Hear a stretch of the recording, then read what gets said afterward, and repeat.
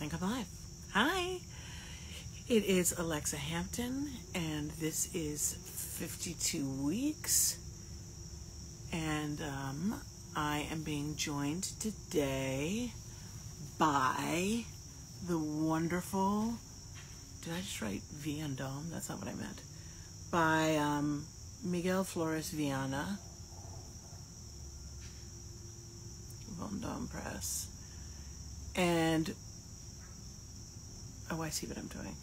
Guys, I know. How many times have we done this? There we go.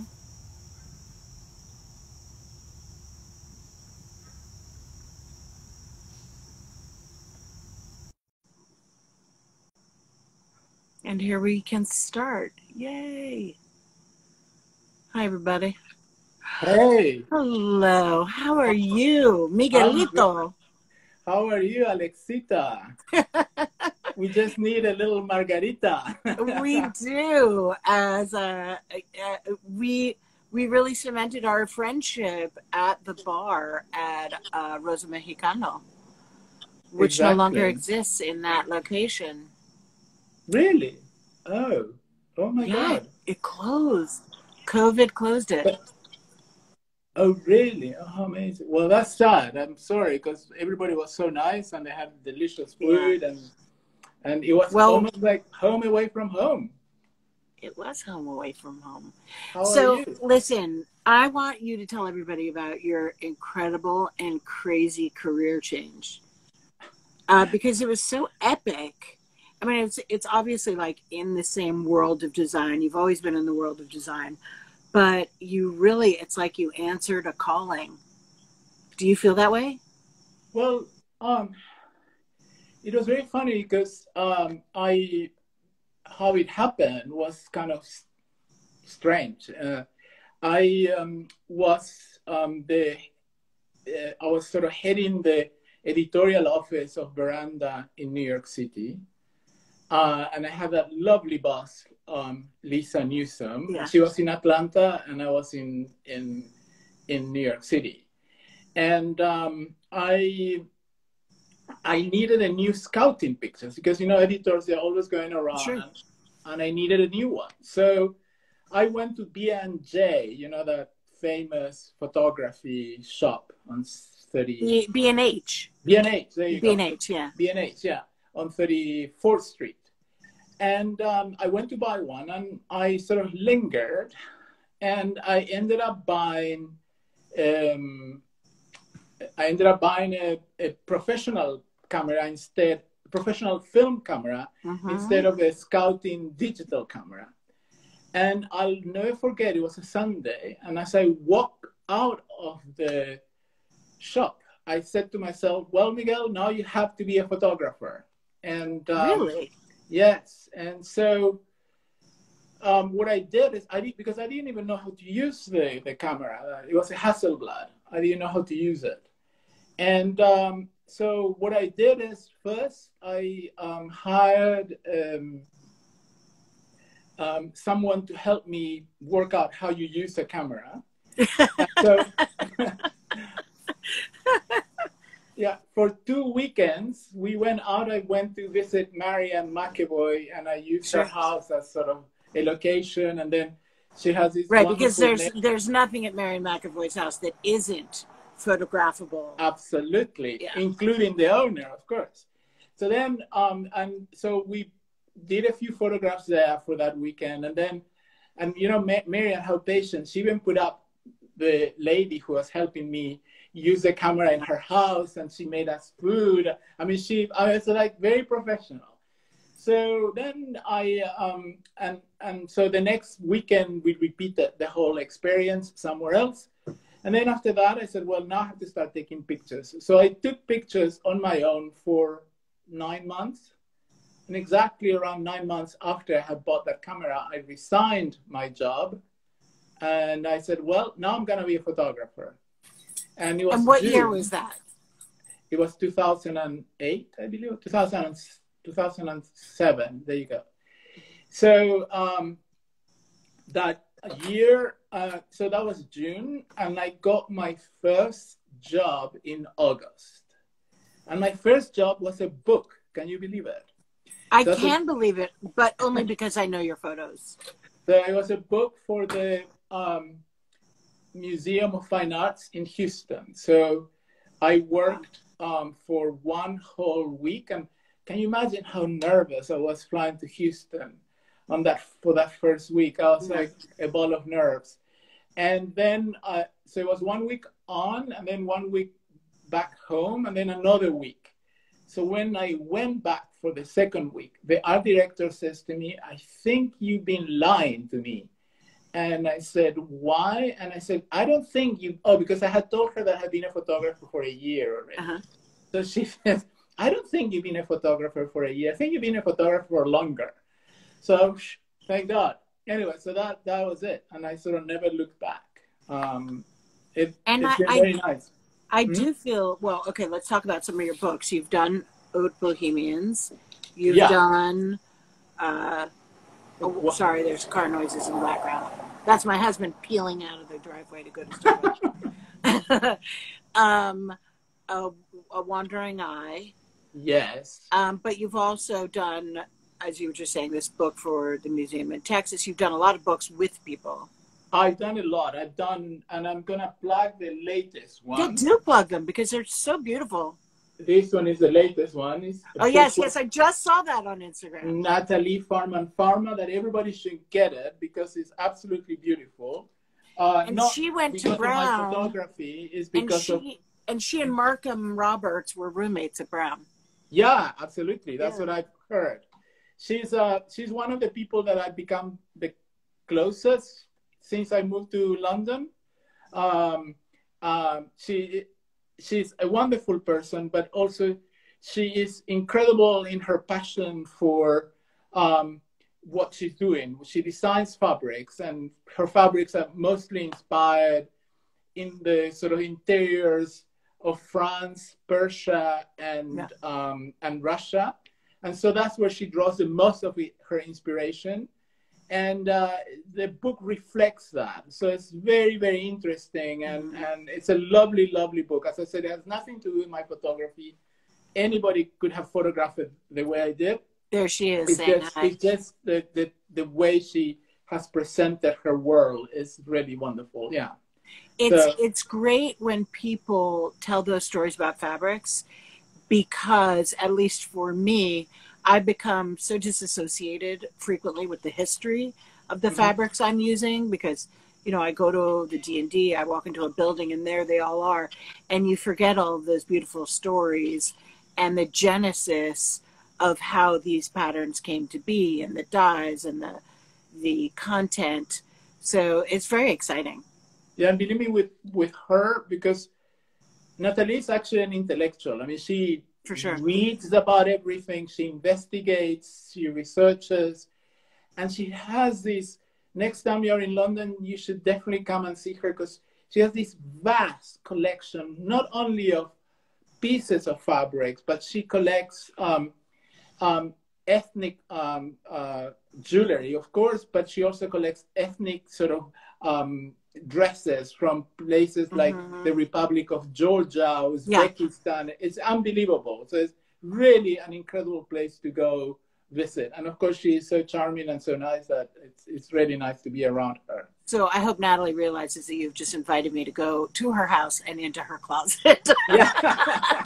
It's a little bit weird. I will tell her what to stir. I'll tell her to get one. She gets these Romanian cakes from a Romanian bakery here that look like a screwdriver, because they're kind of like this, but they're delicious. So I'm going to tell her to actually get that. And then after that, we'll go for a margarita somewhere. Okay. How about that? Okay. She's crying with laughter. She's like, none of this will be happening. So I don't know if you read the post about, first, you were hacked.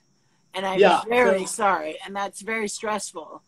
I've been off of Instagram for 2 months almost, but it's actually been amazing. I have read, I'm on my 7th book since that. Yeah.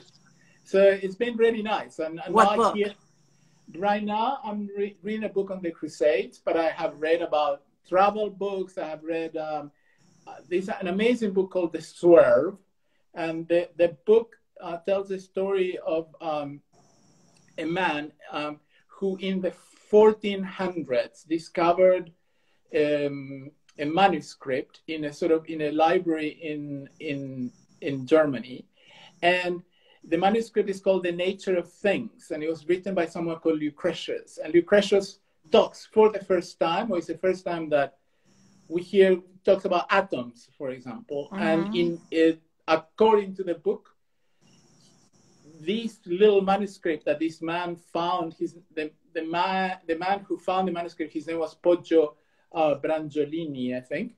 And he, this little manuscript that he found and that he copied and he distributed, in a way, gave the ideas that sort of things are made out of atoms and the whole thing. So in a way, he ended up influencing people like Einstein in the 20th century. Sure. So it's actually an amazing book because it sort of changed the history of the world, which until then we were full of fears and we believed in magic and this and that.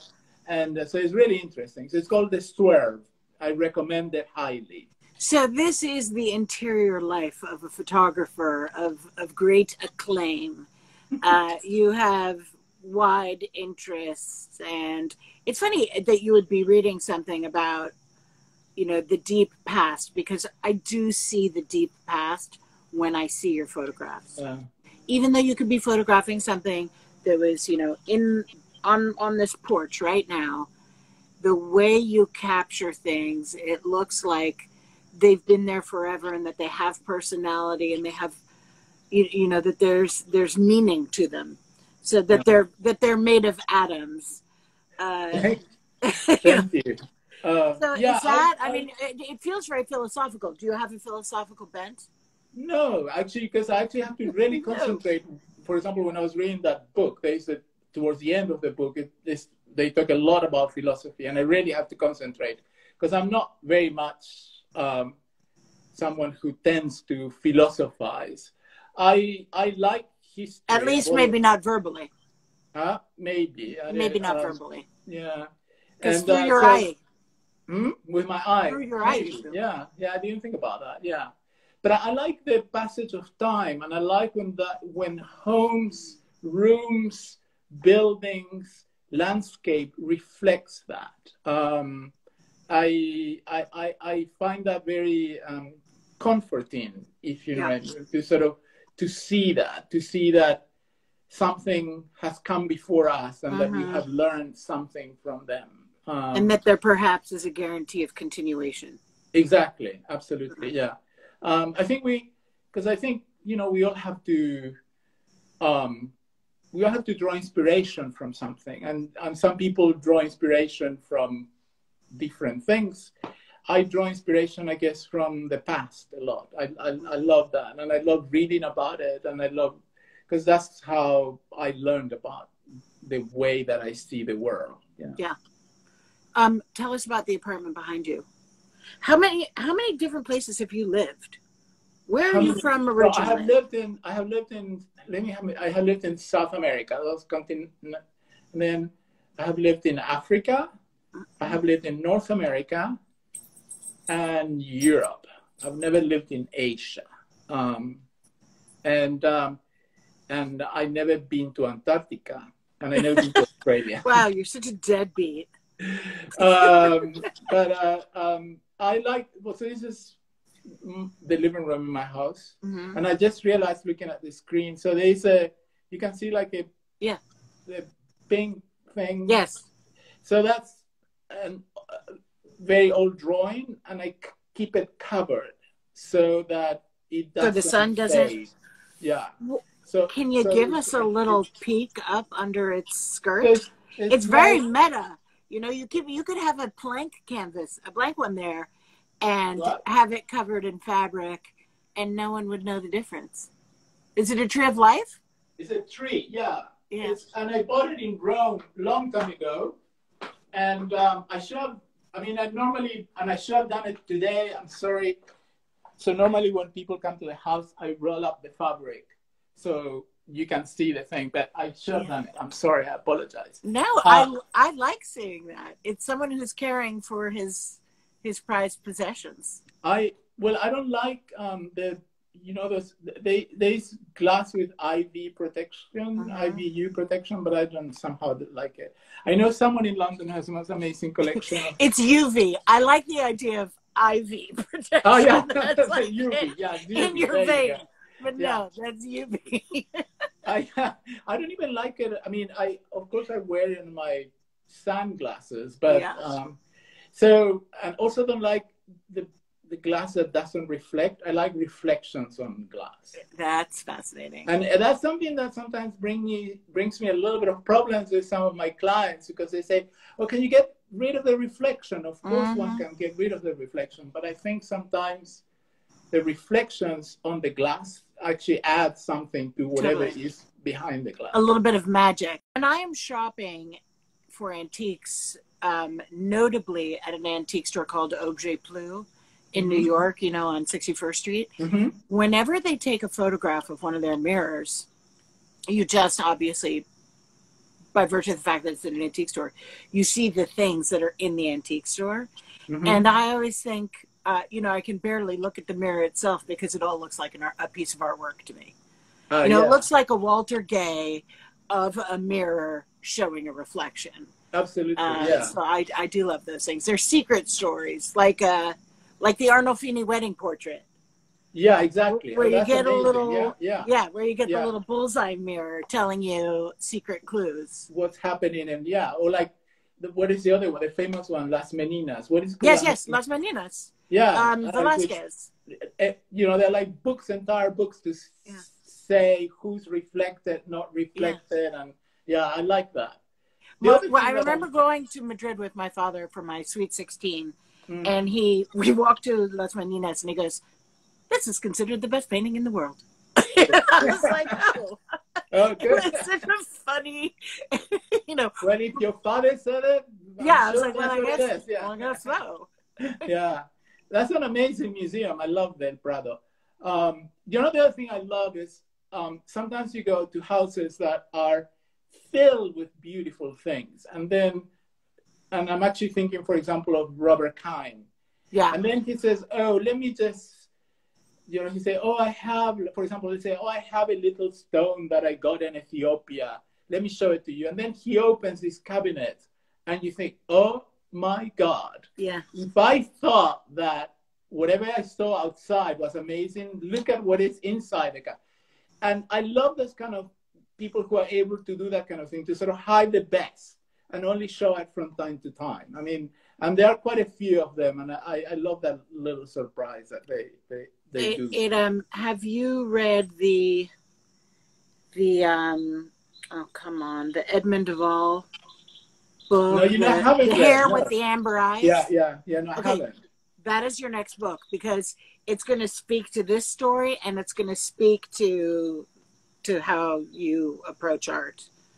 I will read it. Yeah, I know that it's been kind of an amazing story, and it's been a very successful book. Yeah. Yeah, and it's all told.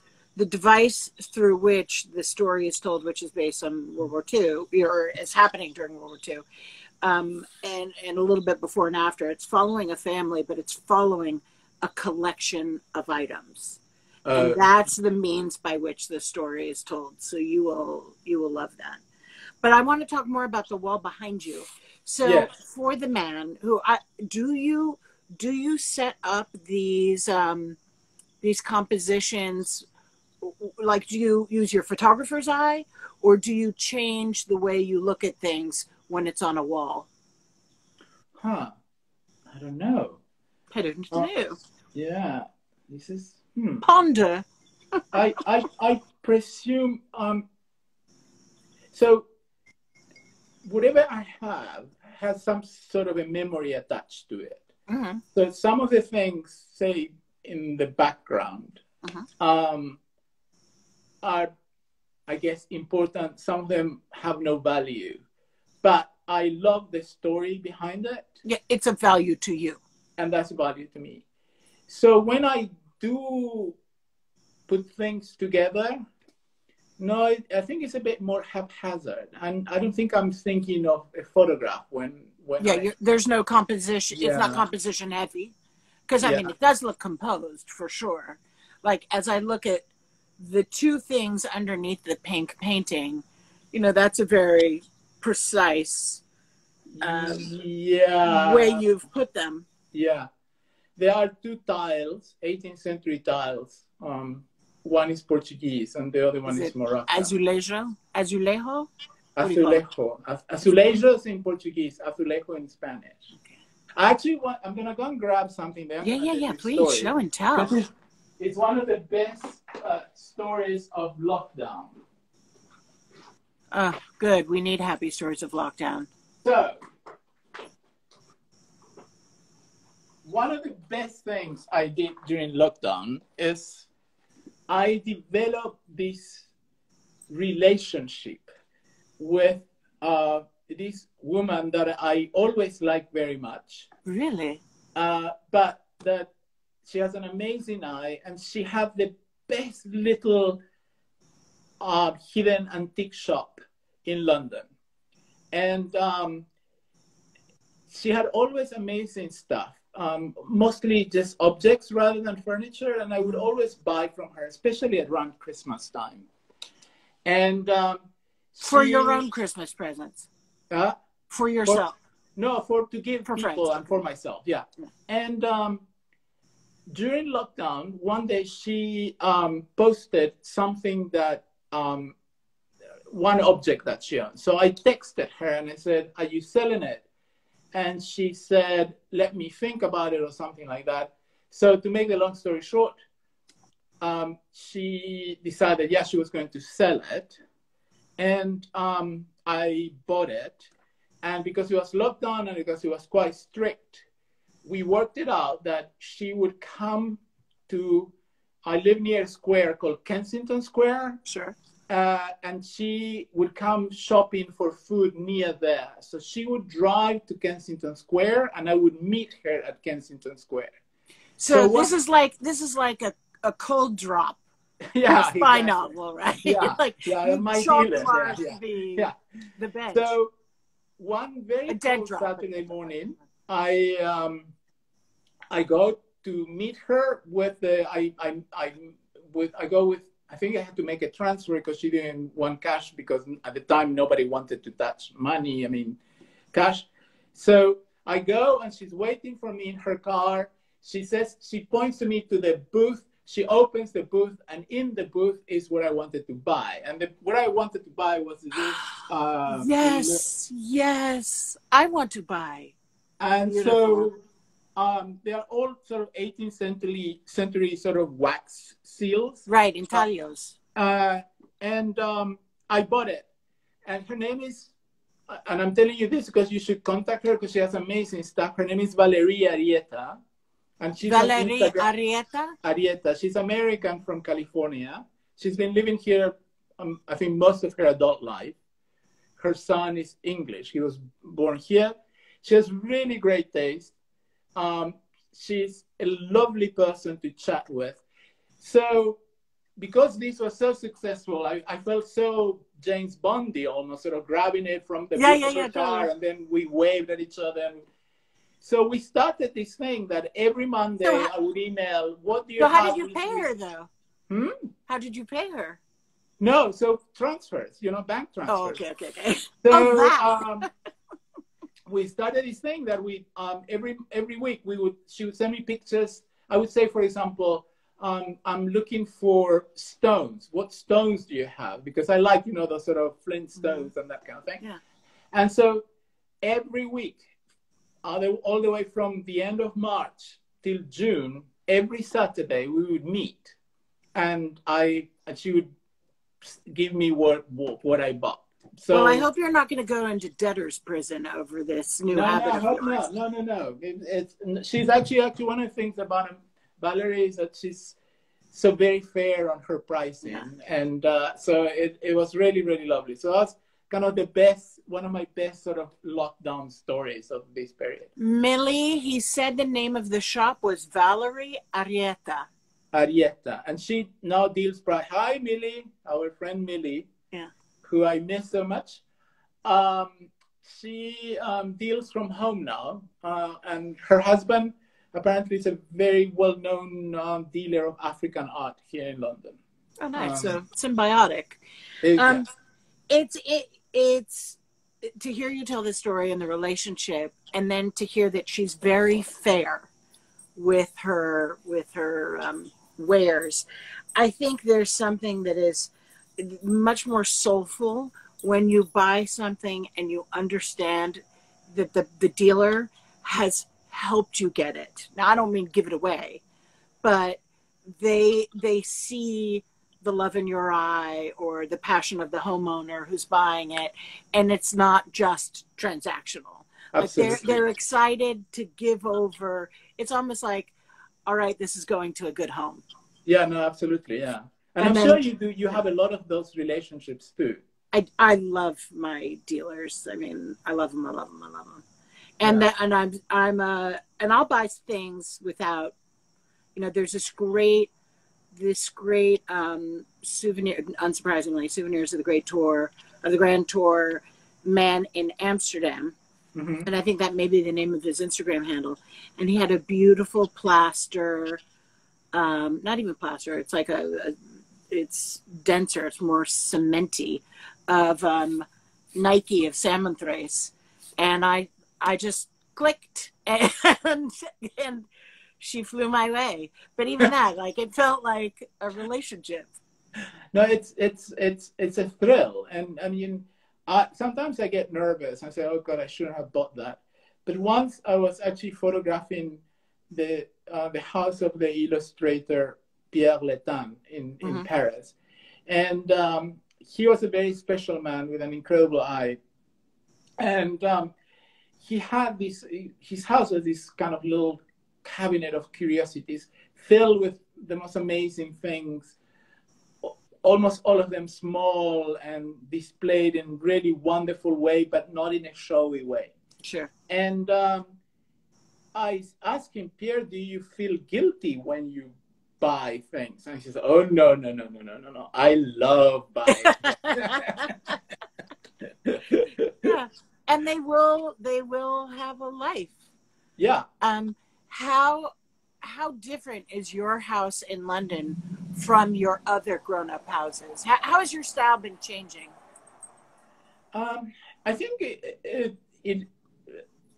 it's funny because someone I went to school from kindergarten till 7th grade with was here a year ago, and he said to me, oh, this is just like your parents' house. And you're like, thanks a lot.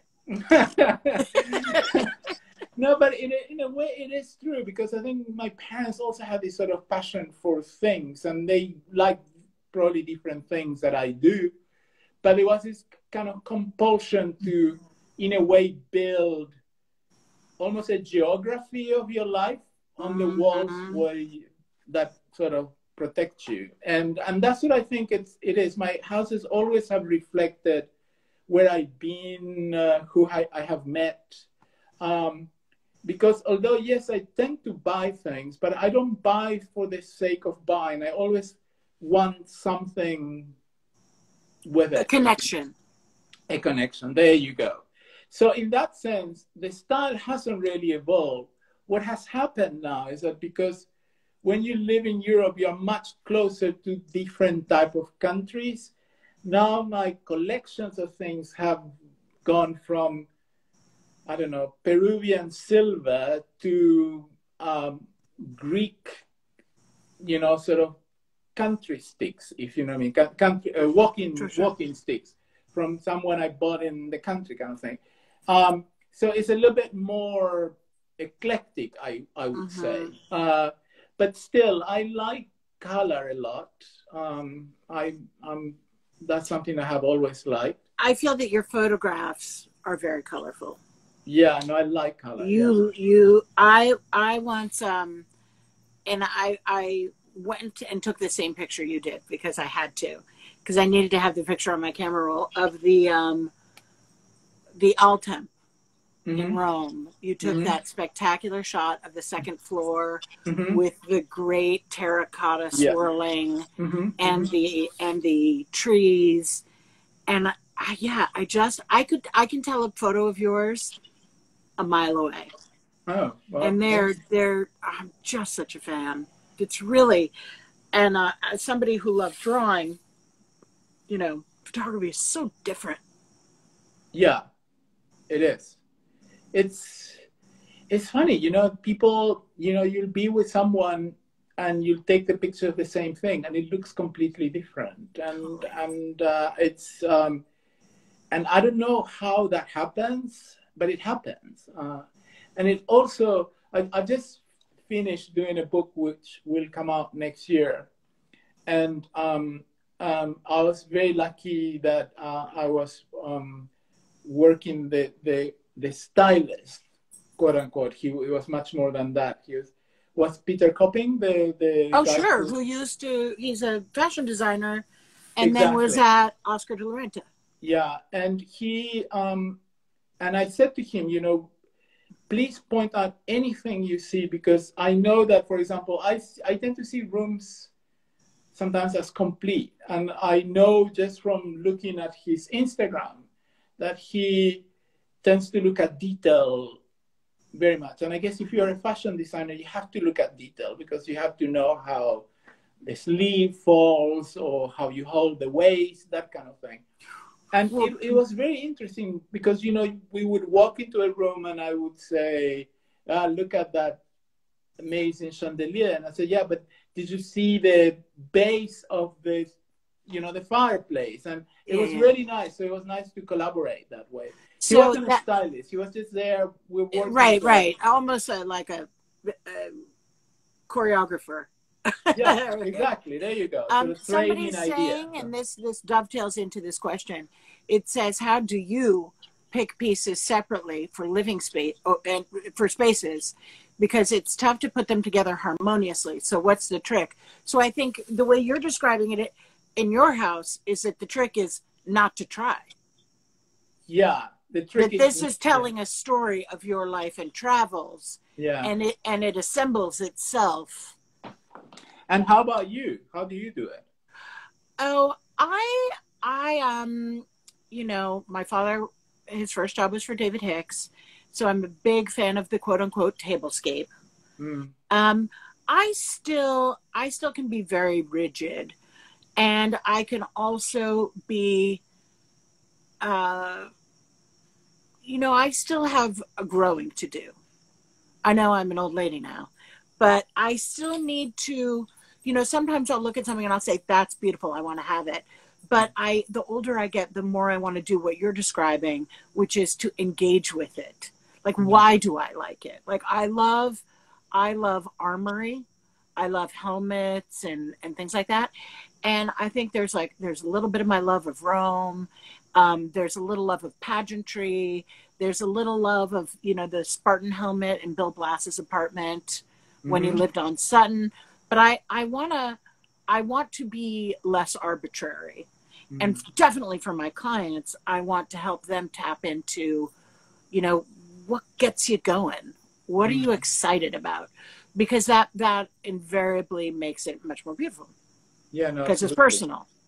Absolutely. And I think that's I think the trick for me, because when I see houses that have been decorated by a professional, that the trick, the tipping point is one that they can actually tap into the private life of the client and somehow develop make it theirs, make it their house.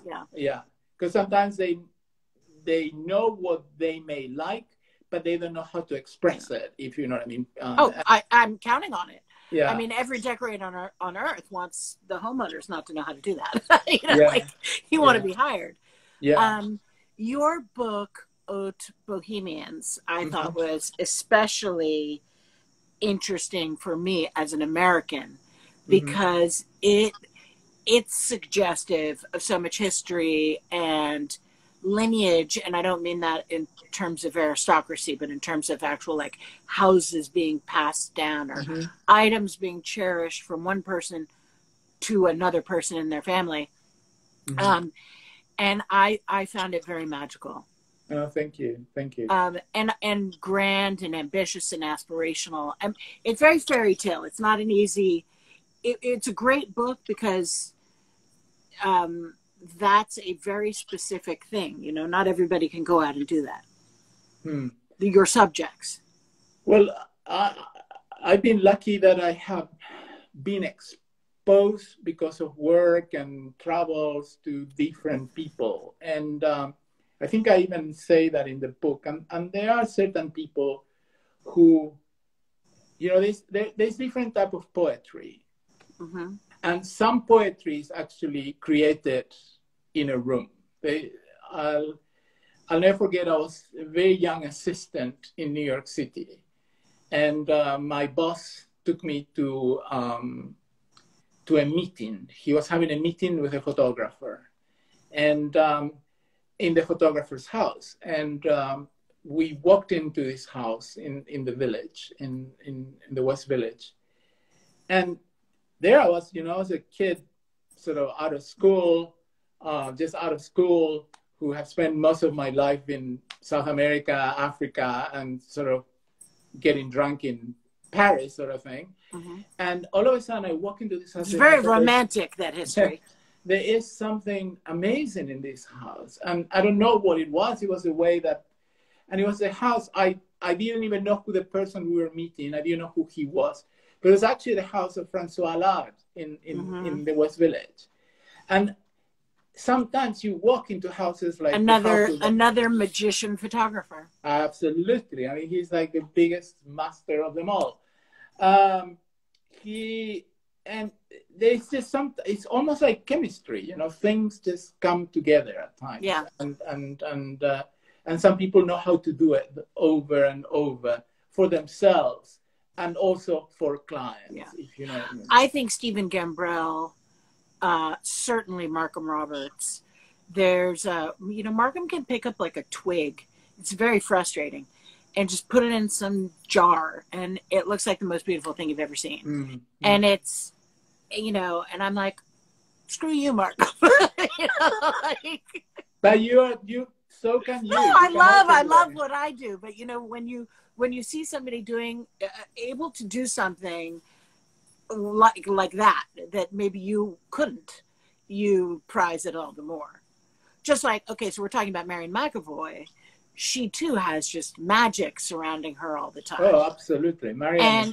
And like, she must have an IV drip of crystal meth, because I've never seen somebody so productive. Yeah. And you know, Marion is almost like sort of an older sister, if you know what I mean. I'm very close to her. I think you mean younger sister, Miguel. I don't think she. Yeah, my younger sister. We're all your younger sisters. She's the baby in the family, and and she was first my boss, and she opened my eye to so many things. And when she retired, when she went to live in the countryside, I really made it a point of becoming her friend. So I've been. Ooh, how stalkery. Exactly. Yeah. Marianne, and it's absolutely amazing. There's so many times that she's been there with 10 people for dinner, and everybody leaves the house at 2:00 in the morning, rather happy, if you know what I mean. Yes, yes. And you know, the next morning at 7:00 in the morning, she's Miguelito, breakfast is ready. And like, you have to, like, you cannot not. You're like, how did I not leave the house? No. She's right there with the coffee. It's the crystal meth. That's one thing. Marion is amazing at everything except making coffee. Wow. Spoken like a well-traveled man. Yeah. So strong, you have no idea. Oh, well, that's not bad. Weak coffee is much more offensive than strong coffee. No, I think Marion's coffee is even stronger than Greek coffee. No, I said week. Oh, week. No, I'm not into Greek coffee. My husband, having Greek man that he is, grew up in Italy, so he is very judgmental when it comes to coffee, and he essentially thinks I drink brown water.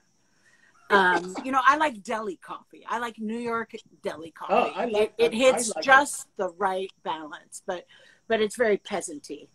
But I'm at peace with that. So as I look at your books, as I look at your lifeline, your bio, and everything that you're saying, it feels like travel is such a core part of who you are and your creativity. Yeah, it's been like that since, I guess, the day I was born. My parents were up. I mean, they were like, it was the suitcase. Were they in politics? Is that why you were moving? No. My father was a surgeon, and they stayed home. They would just send me to school in different places, that kind of thing. And really, they sent you to Africa? Yeah. By the way, my husband was also in boarding school in Africa. Where were you? I was in the Cape Province in South Africa. That is so funny. He was at St. Albans, which is, I don't know where it is. I've never been. St. Albans. I think that's St. Albans. In Johannesburg, no? You tell me. I know he's told me. I just forget. I have not been to Africa, but I will not set foot on that continent without Egypt being the first place I go. Oh yeah, you have to. Yeah. It is, in my entire life, I've wanted to go to Egypt, and for whatever reason, I have not made it there, and it's killing me. Yeah, it's you have to. I never made it until last year, and I grew up with so my parents were really into traveling. My father loved India desperately. He was mad about India. My mother hated it. Really? Oh, hated it. Too hectic? Huh? Too hectic? It was just too much, I guess. She just didn't. But she loved Egypt. She was mad about Egypt. But I never went. I mean, and until last year, and I went I went to do an assignment with Martina for Cabana magazine. Yeah. Martina Mondadori for Cabana magazine. And I absolutely loved it. And I went back this past January. And again, it's an amazing place. And what you have to do, Alexa, is get a boat and go and do the Nile to Luxor. Yeah. And get a private boat. Go with your husband and your kids, and just you, the family. It's the most amazing thing. And an art historian. I'm not going anywhere. And that's my favorite thing when I travel is we bulk up on art historians. My kids hate it. Well, actually, they love it because they're lovely people that we end up meeting with. But, somebody's asking me to reintroduce you. This is the very famous, wonderful photographer, Miguel Flores-Vianna. Hi. From London. Is it getting cold there or not? In New York? It is. It's definitely turned into fall. I'm out east right now, and for as long as I can remember, Labor Day, boom, it gets cold. It's like it knows the calendar. It's almost silly. Yeah. It's getting really fall. It's nice. I love this time of the year. Yeah, and it's not. Do you like the dreariness, the darkness? I don't mind. Yeah. The one thing that sometimes I don't like about England is actually rainy summers. Then I get bothered because to me, summer should be summer, and if it's too rainy, then I get and so when my English friends, they say they all go to Scotland talking in August, I'm like, just get me out of here. Well, you said you dream of Greece almost every day, right? That's when you want to be in Greece. Yeah. I love Greece. It's kind of, I don't know. I don't know if I have, I don't know if Greek blood. Yeah, there's something. I have no Greek blood, that I know, but I just absolutely love the country. I feel very at home there. It smells like home. Yeah. I love the food, and I love the sea, of course. Yeah. I sometimes feel that the food is a little too clean, but I'm allowed to be that way because I was weaned on McDonald's. What's your favorite museum? What are some of your favorite museums, if you can't pick one? So, I want to know everything that goes into the head of the person that makes your beautiful work. So I love the Prado. I love the Prado, obviously for what it has, but I also love it because it's so well edited. There is no junk in the Prado. Whereas sometimes you go to those big encyclopedic museums and there's incredible stuff, but then there's a lot of rooms that you just want to walk fast by. Then, having said that, there is a museum which probably people will think that where there are no great masterpieces, but where there is a great sort of view of the life of a country, and that museum is at Tetrikov in Moscow. I love what it's called, Petrokov? Tetrikov, the Tetrikov Gallery. Tretyakov, yes. And they Wait, did you say it was in Moscow? In Moscow, yeah. I saw it. Yeah. And they sent that collection to the Vuitton Museum. Oh, did they? They did. That man had been. He didn't. Isn't he the one who? I mean, I feel like I'm right, but obviously I might not be. But I feel that he is the man who commissioned the dance from Matisse. No, I think you're talking about the guy who had that amazing collection of impressionistic art. He was a Russian who collected Matisse. Yes, yeah, I am. So that's another museum. Okay, down the street in Moscow. The State Museum of Moscow or something. The Tetrikov Gallery, I think, was initiated by someone called Mr. Tetrikov, and he had, and this museum has the most amazing collection of this type of paintings that I love, paintings in which they show the life of Russians throughout mostly the sort of the 19th century and early 20th century. So there are paintings of how the aristocrats lived, how the peasants lived, right? The countryside. Natalie Farman Pharma, I bet, has been with you to that. Oh, I'm sure she's been there quite a few times. I'm sure. So she, I'm sure, would be able to tell you of different pieces of art that are there. I cannot remember. I just remember going through it and having in front of me this sort of vision of what Russia was like in the 19th century, and I loved it. I love museums that, I love museums that have amazing stuff. So as I said, you go to the Met and it's the most incredible museum. But I also love museums that tell you sort of obscure things, like, for example, how the Russians lived in the 20th century, in the 19th century. So I love that. And I love actually that kind of paintings as well. Paintings that show, it's something, a school of painting that especially developed in the 19th century. Sort of like Bonnard, daily life, a kind of Bonnard-looking painting. I'm sorry? Like Bonnard? Yeah, like all those patterns and soft. And Vuillard and that sort of thing. Vuillard, that's what I was thinking. Vuillard. I love, but Bonnard also did the same thing. So I love sort of seeing that kind of thing, and so I love museums like that. What else do I like? Do you like the Saône? I know the Saône is every decorator's favorite museum, but that's an absolute must. It's just absolutely beautiful. It's so incredible. Speaking of objects, and even though I didn't realize he was such a nasty guy until that I didn't know. Yeah. Yeah, I don't think he was a nice guy. But anyway, we all can be forgiven because this museum is amazing.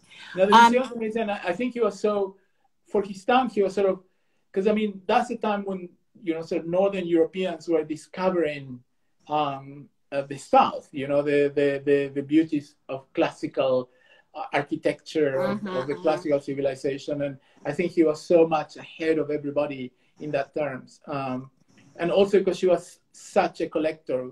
And what I like about it is, one thing is to be a collector be a billionaire and be a collector. Another thing is to be someone normal and still be able to put your money aside and get an amazing collection of things, which is what he did. Okay, we have two questions. Let me answer the first one. What design museum are you talking about? We're talking about the John Soane Museum, which is in London at Lincoln's Inn. Lincoln's Field. Yeah.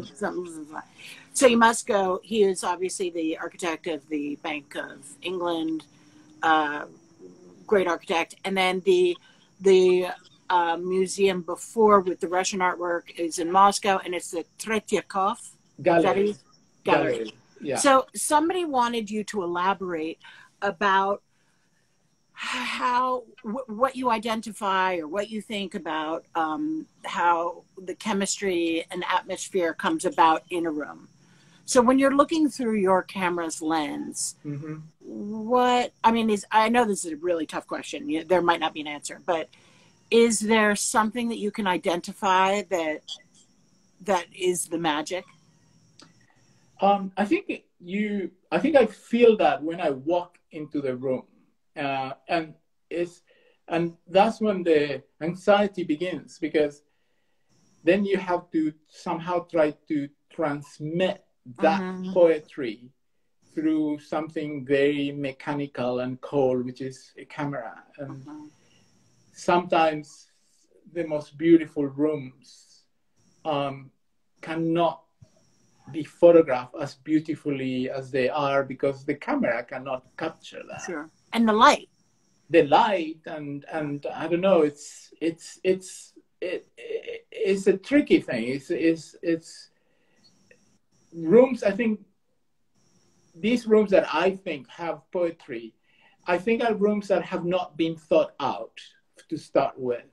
They just happen. You know what I mean? Sometimes something happens. It's like, I'm sure sometimes, Alexa, you walk into a room, you see the room, and then an hour later or a week later, you walk into a gallery, you see, say, an urn, for example, and you see that urn in that room that you've seen it, and you create the whole room around that urn for, you know what I mean?